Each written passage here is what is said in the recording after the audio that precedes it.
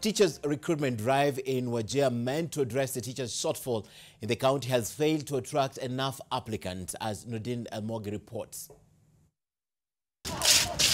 Out of 192 positions announced at the primary level, 144 applicants have shown interest. 48 slots for teachers are still vacant.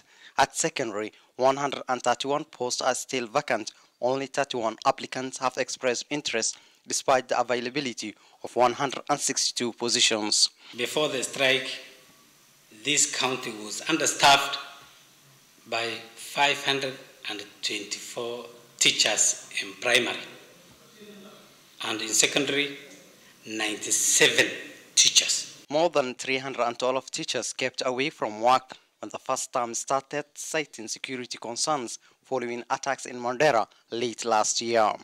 In an area where the education standards were already very, very low, this is nothing short of disastrous, really. Sisi tunawakaribisha, tunataka kila Mkenya awe na fursa ya kufanya kazi popote bila ubaguzi, bila shida, na kwa hivyo tunawasihi wale ndugu zetu bado wamegoma warudi na wakuja wafanye kazi hapa.